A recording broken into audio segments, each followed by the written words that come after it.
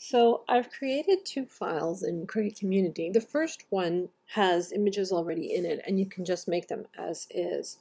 And the second file is a blank file where you can upload your own image so that you can create one with customized images that you want to have pop up. Both files have examples of two different sized cards. The blue card is a 5x7 card. It's a standard sized card. And the white pieces are the corresponding mechanism, and the yellow piece is the size limitation on the image that you can upload. For the 5x7 card, largest size image that you can use so as to not interfere with your mechanism is 3 inches high by 6 inches wide. Now the second size card is 5x5 squared. The standardized size is normally a 6 by 6 inch card. Because the maximum size width you can cut on your Cricut is 11.5 inches, I reduced the size of the card to fit within the parameters. The green card has its mechanism, and it also has a different size limitation for the image that you can upload. So the maximum height is 3.5 inches and the maximum width is 5 inches. So let's just give an example of uploading an image so that you can have that image pop out of the center of your card. So I'm going to go into Upload Images and I'm going to drag and drop an image. I'm going to select Complex and I'm going to crop this image. Apply and continue. And then I'm going to select Print and Cut. I'm going to add this image to my canvas. And obviously it's going to come in at a much greater size. So what we're looking for is a size of 3 inches tall. However, I want a frame for my picture. I'm going to make my image a 1/4 of an inch smaller than the maximum size so that I can use this piece as my frame. So my image would need to be a maximum size of 5 3/4 by 2 3/4. My proportions are still locked, and I'm going to change the height of my image to 2 3/4. But now my width is only 3.317. Put it in my frame. It's still too wide, so I'm going to change the width. Now obviously this is going to change depending on your image and what you're uploading. So you're restricted to the maximum width or height of your image depending on if your image is portrait or landscape. So in this particular case, I need to reduce my frame to 3.5 inches wide. And in doing so, I've created a frame that's much more proportional to the size of my image. And I won't be needing this anymore. Eventually, this image is going to be adhered to this piece. And obviously, this piece is a little bit too wide for my image now that I've altered the width of my image so much. So what I'm going to do is I'm going to duplicate my frame. So I'm going to highlight this piece of the mechanism, go down to my Layers panel, and click on the piece itself. I'm going to duplicate that piece, and then I'm going to put it within that frame. I'm going to select both of those pieces, align center, and slice.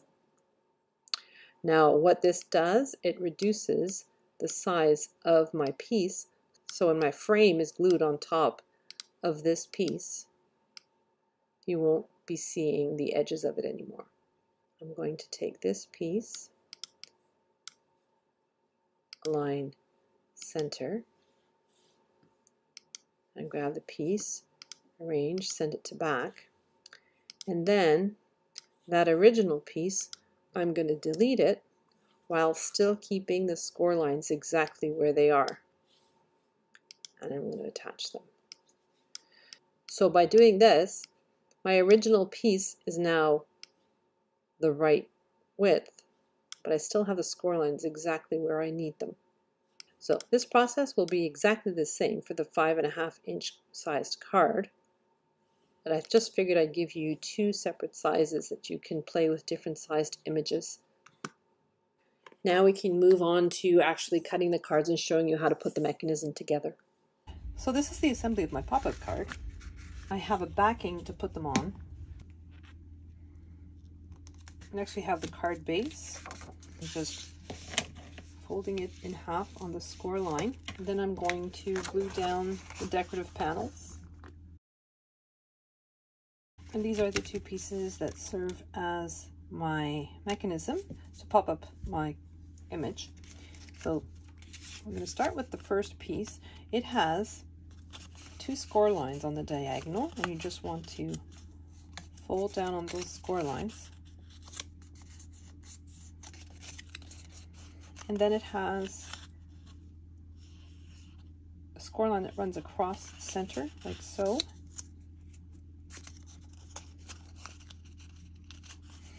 And then you have score lines on each of those little arms that stick out. What you're going to do is, holding it so that your arms are sticking out on both sides, you want to put your index finger on the inside so that it folds down into this shape. So you have your little arms that are still sticking up. There's a score line on one of them, and that's, you want to just fold down on that score line. So what you want to do is just put glue from the score line to the edge of the piece, and then fold that piece downward. And it fits right on top of the other piece. If you turn it and just put a thumb in either one of these divots on each side and pull,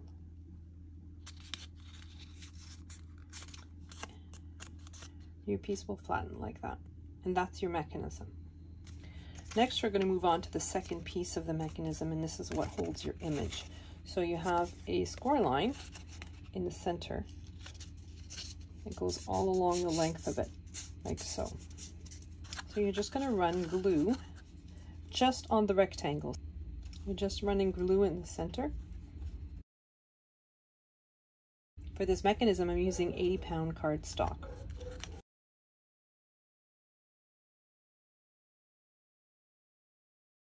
So the base of your mechanism in hand, and the piece that you've just glued together, you're going to notice that these two little arms that stick out actually fit exactly on top of either side of the part that jets out. I'm just going to put glue on either side, so the peak of this fold just goes right into here, and so it looks like this. You put your thumb in behind both these notches and you pull the notches, you'll see it twists like so. Your mechanism is going to fit centered on the height of your card, and so that the base of your mechanism is against the score line. Your image should fit within the parameters of your card because it's going to be glued on to this base. So I'm just putting glue, triangular piece that has a little cutout. I need to place it so that it's centered on the height of the card and up against that score line. And then you're going to put glue, so exactly the same place you've just put glue on the other side. Then you want to close your card. So you've got that twist, so you have that pop and twist action that happens when you open your card. Next, you're just going to put glue along the rectangle and position your image.